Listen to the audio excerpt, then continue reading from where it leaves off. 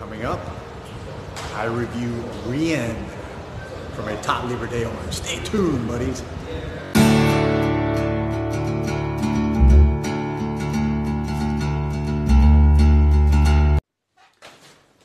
Welcome back, everybody. This is Joel the Nose coming to you from Miami, and today I'm going to do a review of Rien from Etat Libre D'Orange. I believe this is number 8. I know I'm bad. This is either 8 or 9 in the series, so stick with me, guys. I'll put the correct number in the comments below. But when you've done so many, you start to lose track. Anyways, this is Rien. This is from 2006.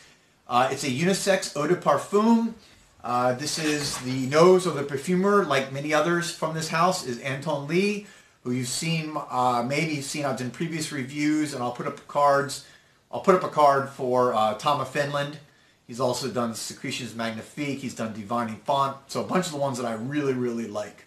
And this is a unisex, although I gotta say this is masculine to me. I'll get into my commentary below, and you'll see why I feel that way.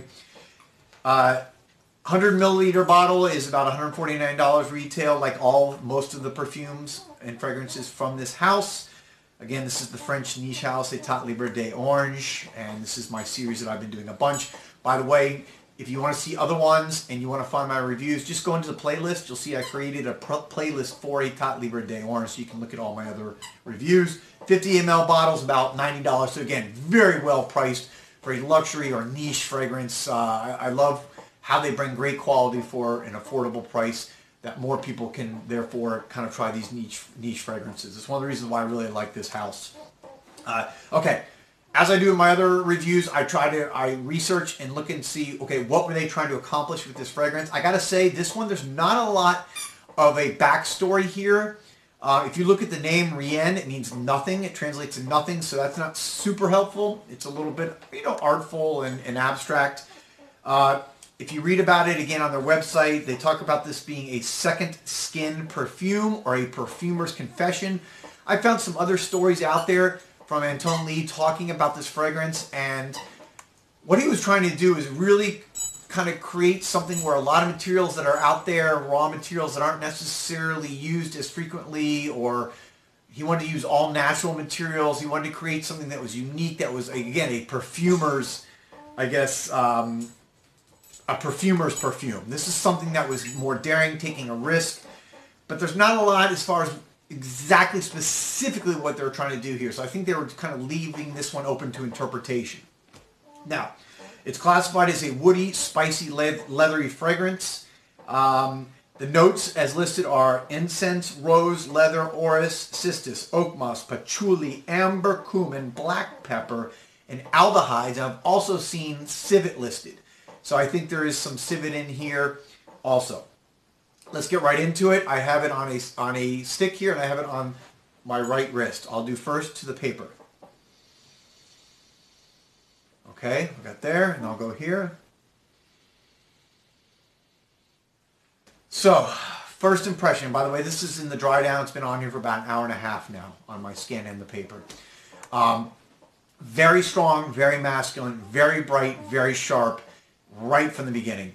This is a fragrance that is in your face. This is something I would say be careful because it is very powerful. There's a lot of projection coming from it, and it also is not your typical mass appealing fragrance. This is going to be something that's going to probably be off-putting to some because it is so strong. So when you spray it, I would not overdo it because you may, especially if you're wearing it in the office or something like that, people may find it a little bit offensive.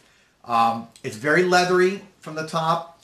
The aldehydes come out. It's kind of, a little bit sparkling, a little bit bright.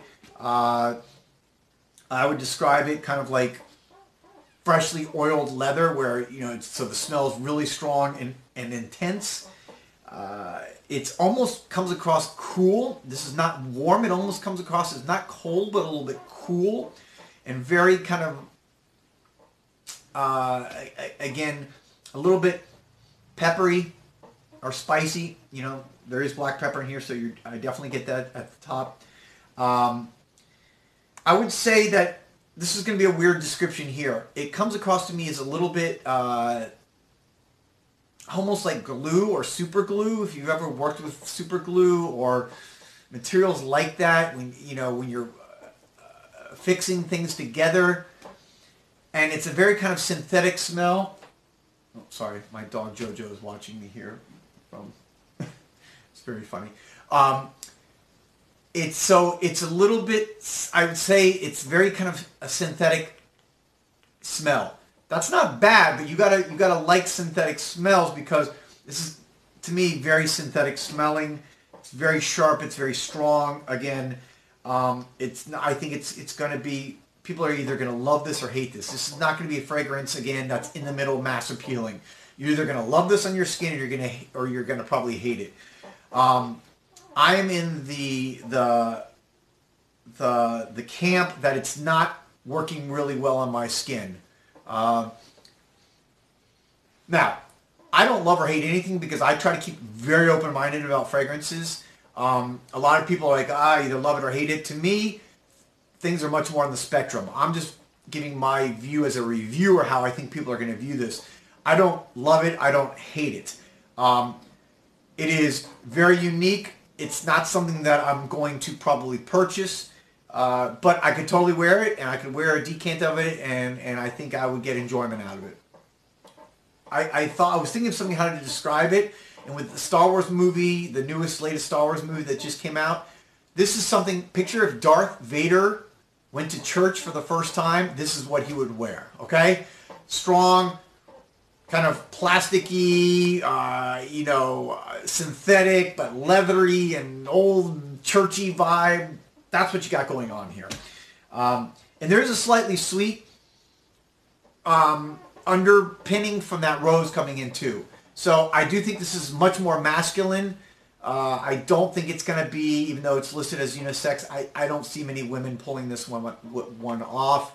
But anyways, that's the projection is excellent. The longevity, like all these fragrances, is very good. You're going to get a full day's wear out of this. So on my skin, I do. But I would love to hear what everyone thinks. Please leave some comments below if you've smelled this or haven't, what you think about it. If you have not already subscribed, I would say please consider subscribing. I really appreciate those of you who have already done so, and I really appreciate taking again the time to watch this video. You could be doing a lot of other things. I hope that you found this useful and a valuable part of your day watching it. You can again like, subscribe, or ring the bell to get notifications of when new videos come out. This is Joel the Nose. Thank you very much again.